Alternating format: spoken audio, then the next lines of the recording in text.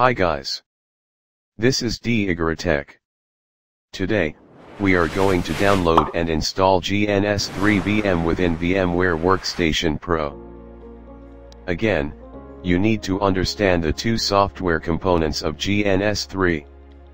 First is the GNS3 client, which we installed in Windows 11 in the previous video. Second, is the GNS3 VM, which we are going to install within VMware Workstation Pro in this video. Let's proceed. Open your web browser and go to gns3.com. Click on Free Download. In the previous video, we have installed the GNS3 client version 2.2.22. This is very important. We need to install the same version of GNS3 VM. Scroll down and click for Download the GNS3 VM. We have to download and install version 2.2.22 as well. We will choose the VMware Workstation and Fusion. Click Download. Wait for it to download the file. Let's now check the downloaded file. The file is compressed, so we have to extract it first. Now, you can see the versions are the same, they are both version 2.2.22. They must be in the same version to avoid errors. Open the folder and you can see it's a .ova file, but it's not recognized yet. We need to install VMware Workstation Pro to open the file. To do this, open your web browser and go to vmware.com. Click on Workspace. Choose Workstation Pro. Scroll down, we will choose Try Workstation 16 Pro. Click on Download. Scroll down again, we have two options, Workstation 16 Pro for Windows and Workstation Pro for Linux. In my case, my operating system is Windows 11, so I will choose Workstation 16 Pro for Windows. Click on Download now. The file is approximately 621 megabytes. Let's now check the downloaded file. You can see the version is 16.1. Double-click on it to install. Click Next. You can read the license agreement. Check the box to accept, then click Next. We'll leave the location to default folder, click Next. We don't need to check for product updates on startup and join the VMware customer experience. Click Next. We will create shortcut on desktop and startup menu, so just click Next. Click Install to proceed. While installing the application, we will check the network adapter settings. You can simply click on Search. Type ncpa.cpl, then hit Enter. The VMware will automatically install additional adapters, so don't be surprised if you see additional network adapters. You can see the shortcut application created on desktop. Now, you can see the status is installing virtual network adapters. Notice these additional virtual adapters added. We have 4 network virtual adapters that has been added. Click Finish. Let's now run the VMware Workstation Pro. In this window, you can enter your license key if you have one. I don't have a license key, so I will choose the second option. I want to try VMware Workstation 16 for 30 days. Click Continue. Click Finish. You can see that the evaluation period ends in 30 days. You have option to get a license or enter a license key. You can see the version, which is version 16 Pro. To check the exact application version, go to Help, select About VMware Workstation. You can see the exact application version, which is 16.1, and also the build version. Status is evaluation, which is 30 days. You can see the expiration date. After it expires, you can no longer use the application, but you can reinstall the application to get another 30 days. Let's now import the GNS3 VM. Click on Open a virtual machine. Locate the downloaded file. Select the GNS3 vmware file. Click on it, then click Open. Click Import. It will now import the GNS3 VM into VMware Workstation Pro. In this window, you will see the default setting. But, you don't change the settings from here. You will change the settings like the CPU and RAM within the GNS3. Let's shut down the VMware Workstation and run the GNS3 application.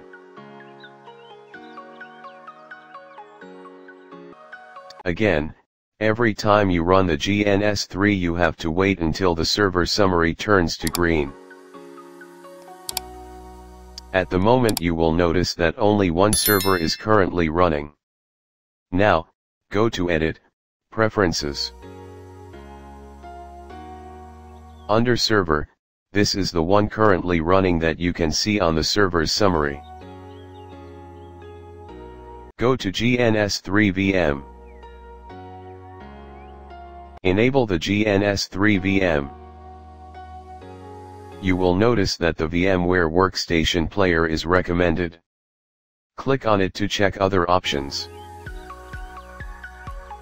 The GNS3 VM will be automatically added.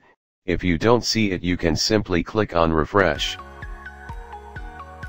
This is where you specify the amount of RAM and CPUs you want to allocate for GNS3 VM. We will get back to this afterwards. You can choose action when closing the GNS3. Do you want to keep the GNS3 VM running? Suspend the GNS3 VM or stop the GNS3 VM. Let's leave it as default. Now click on OK.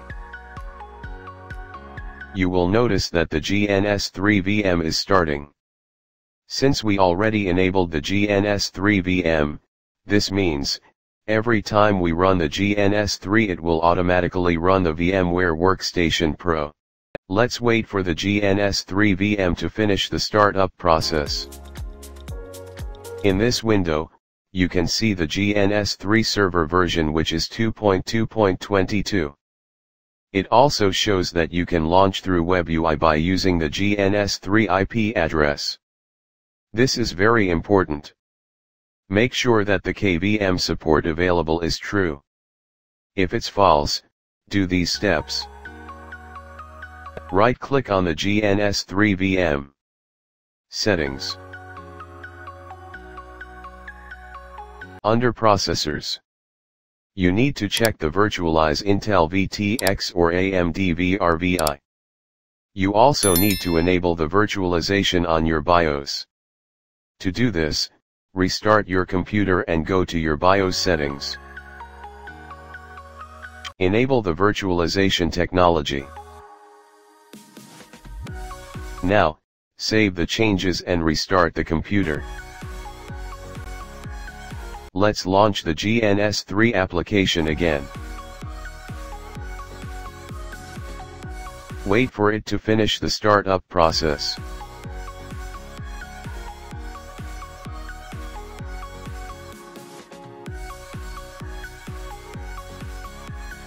Under the server's summary you should see two servers, which is the Windows local server and the GNS3 VM. If you encountered some issue, or one of the servers is red and it won't turn to green, you need to double check or do the following steps. First, make sure that the virtualization is enabled in your BIOS, and in the VMware Workstation. Second, restart the GNS3. If still doesn't work, proceed to the next step. Restart the computer or laptop. Lastly, in most cases it's been blocked by the firewall, so make sure to permit and exclude from your antivirus and firewall. Now, let's allocate the RAM and processor for the GNS3. But first, let's check the current RAM and processor of the VMware Workstation. Right-click on GNS3 VM. Settings. You can see that the allocated memory is 2 GB and the processor is only 1. Again, you don't change the CPU and RAM from this VMware workstation. You will do that on the GNS3. Open GNS3. Go to Edit, Preferences. GNS3 VM. Under Allocate vCPUs and RAM. We will edit the settings. CPU would be 2 cores since this laptop has 4 cores. Let's allocate 4 GB of RAM since it has 8 GB. The remaining will run my Windows operating system. Again, the process depends on the CPU and RAM you allocate. Basically, the higher the better the performance. Once done, click on OK. Now, the GNS3 will automatically reboot to apply the changes. The GNS3 and VMware workstation will start with the new settings. Now that it's already started, let's check the VMware workstation RAM and processor. You will notice that the CPU and RAM has been automatically adjusted. Let's perform some tests to verify that the installation was successful. We're going to create a very simple topology. Go to File, New Blank Project. We will give it a name of my project. Before you click OK, notice that the title will be changed to the project name. You can check my other videos on how to install FortiGate, Cisco, and Juniper images on GNS3. But for now we will use the built-in appliances. We will add a switch. Go to Browse Switches, then drag Ethernet switch to the topology. You will be asked to choose a server. It is recommended that you run topologies on the GNS3 VM. Now we're going to add VPCS. Go to Browse End Devices, then drag to VPCS. You must choose Server to GNS3 VM.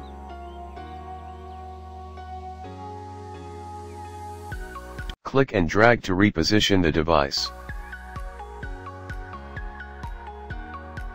Now, click on Add a link. Click on PC1, then click on the switch to add a link. Click on the switch, then click PC2 to connect both devices. Now, let's change the symbols. We did this in the previous video, so we'll do it quick. Right-click on the device, then select Change Symbol.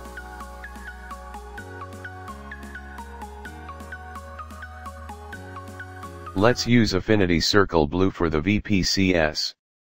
Select the symbol you want, then click OK. Same goes with the other VPCS. Let's proceed to the switch. We will choose Affinity Circle Blue as well.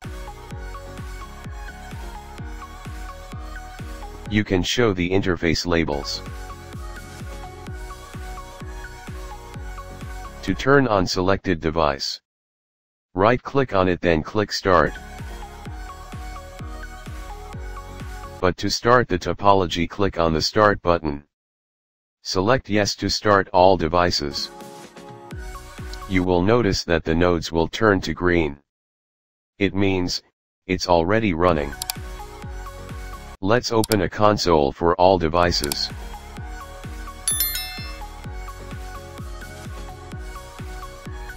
We only see one PC, so let's restart the console again. If you encounter this error, then simply restart the console. We can now see PC1 and PC2. Let's now set IP address for both PC. For PC1 we will give the IP address 10.0.0.1 with /24 subnet mask. Checking for duplicate IP. For PC2 we will give the IP address 10.0.0.2 with the same subnet mask. Once you set the IP address of both device, then you should be able to ping each other. Let's test ping from PC1 to PC2. Success. Ping PC1 from PC2. Success. Again, for the GNS3, we have to save the configuration. It will not automatically save your configuration. Since you already installed GNS3 VM, then you can check my playlist, or my other videos on how to install FortiGate, Cisco, Juniper appliances with free download links. To stop the topology, click on Stop All Nodes. You will be asked if you want to stop all devices, click on Yes. Now, if you close the GNS3, then also the VMware workstation and the GNS3 VM will be automatically closed as what we configured. Well, that's all for today's demonstration, and I really hope you liked this video.